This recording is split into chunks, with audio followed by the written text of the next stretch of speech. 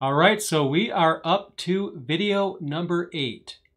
And in today's video, what we're going to do is take a look at assigning groups to our users.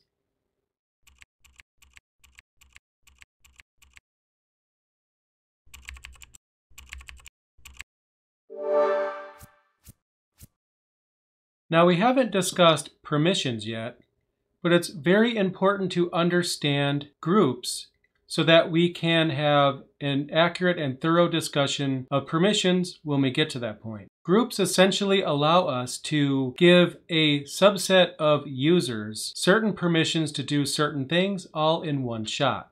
In this video, I'm going to show you how to create groups and also how to assign them to your users. And in the next video, I'm going to show you how to create users as well, so you'll understand how to do both. And then when we get to the subject of permissions, it'll all come together. So to recap something that we have gone over before, when you do ls with -l, that gives you a long listing, and you can actually see the permission string for each of the directories or files or whatever is in that directory. Now here is the permission string. We'll go over that in another video, but specific to this video, we are interested in this right here. This section shows us what the owning user is, as well as what group owns that particular resource as well. In my case here, each of these items is owned by my user and my group. We will come back to this subject in another video, but for now, I just want you to understand how to tell which user and which group is assigned to the file or the directory. Now, similarly,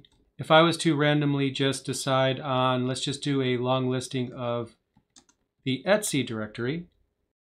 In this directory, there are a lot of files. System level configuration files are stored here. But specific to the subject matter at hand, we can get some different output than we would get in our normal home directory. Most of the files and folders in etc are going to be owned by root as the user, and root again is the group. But if you scroll through, you might see some additional variations that will differ from that.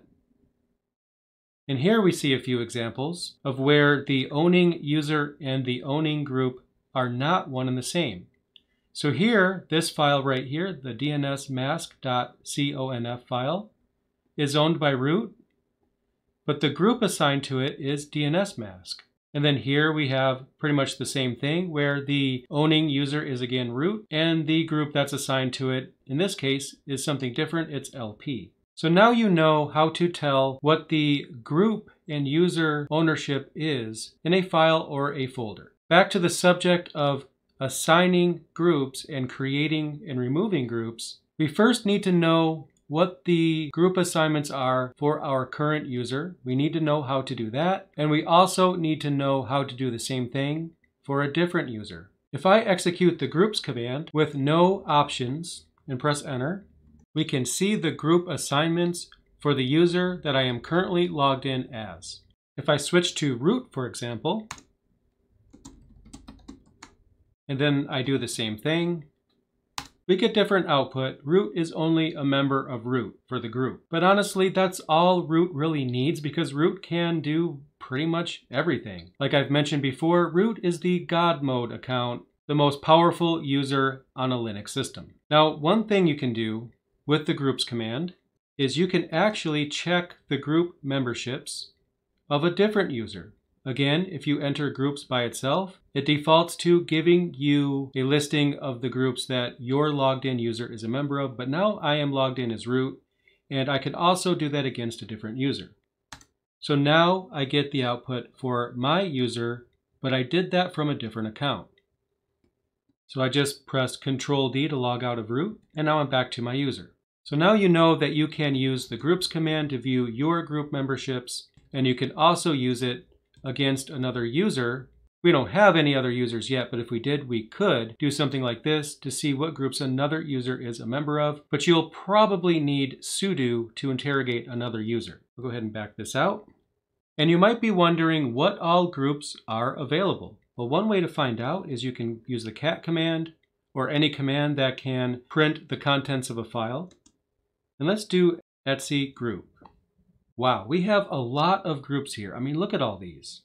Now, I haven't created any groups yet. These are actually groups that come default with the CentOS installation. The reason why we have so many is because there are system groups that are created for various services, applications, and things that are installed. Now, you'll notice that I have a group here as well. And right here we have a group ID or GID. Every group has one, and no two groups will share the same GID. This is the numerical representation of a group, and this is the name of that group. You can see that we have a name in the first column all the way up here. And then in the last column, we also have a GID.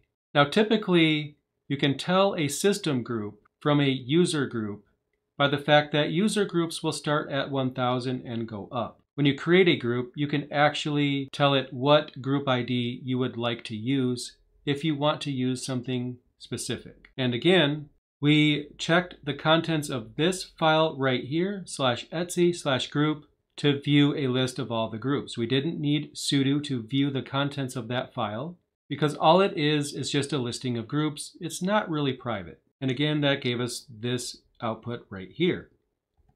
Okay, so you know how to check the groups that your user is a member of, and you also know not only where the groups are stored on the system, they're in that file, you also know how to view the contents of that file to see what groups are available for you to add to your users. Now, what I'm going to do is demonstrate how to add a group to a user account. But to do that, I want to actually create a group to use as the example. Now, adding a group is very easy. There's a specific command for that. It's group add. We will need sudo to use this command. I will create a group called heroes, but it's not going to let me do that though. Again, unless I use sudo or if I am logged in as root. So I'll go ahead and add sudo to the front of that command and then press enter. I'll put in my password and we should be good to go. So let's see what exactly happened here. So we'll cat etc group again. And you can see immediately what happened. Down here at the bottom, we have heroes, the group I just created. And you can see that the group ID is the same as the previous group ID, but +1. That's what it does by default. So I'll clear the screen. And just like we have the command group add, we also have group del, basically group delete, which can do basically exactly what you think it does. If I give it the name of an existing group, and again, I'll need sudo, it's going to go ahead and remove that group. It didn't ask for password because I just put in my password for sudo not that long ago. It hasn't timed out yet. But if I go ahead and check the contents of that file again, we can see that at the bottom where that group was, it's not there anymore because we deleted it successfully. Now I mentioned that you can create a group with a very specific GID if you would like. Now there's not often a common reason to need to do this, but every now and then maybe that is something that you would need to do. So I may as well give you guys an example. So I'll do sudo group add -g, and I'll give it something cool like, let's just say 2099. That'll definitely stand out. And there was a 2099 series of Marvel comics. So I guess if I'm creating a group called heroes, that would fit. I'll press enter. And now if I go ahead and check the contents of that file yet again, we can see that sure enough, we added the group heroes back to the system, but we specified the GID that we would like. But what happens then if we want to create a group, similarly how we did so here, but create a new group with the same GID as the last one? As you can expect, it's going to fail because that group ID is already in use. It's not going to let you create a new group with that ID.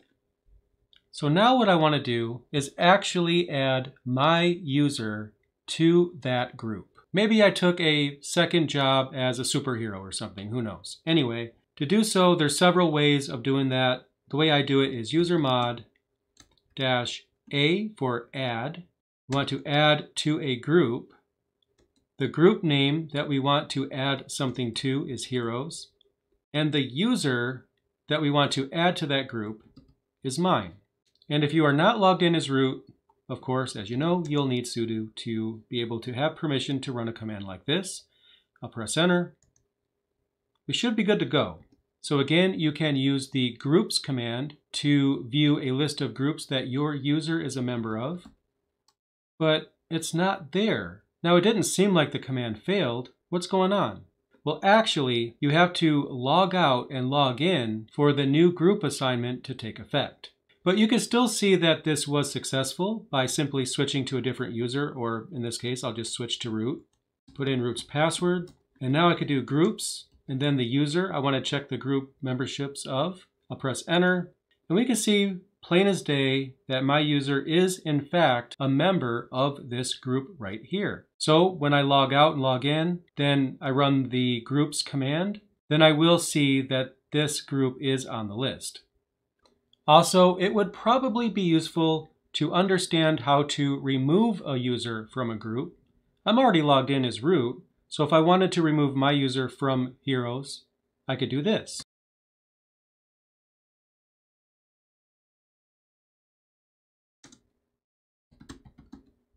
Which is gpasswd-d for delete, the username you want to change, and the group that you want to remove from that user. It even tells you exactly what it's doing.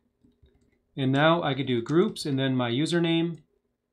And you can see, sure enough, I was able to remove my user from that group. So there you go. At this point, you should know how to check group memberships, create groups, delete groups, add your user to a group, and also how to remove your user from a group. In the next video, we're going to take a look at assigning administrative privileges to your users by customizing the sudo command. I'll see you there.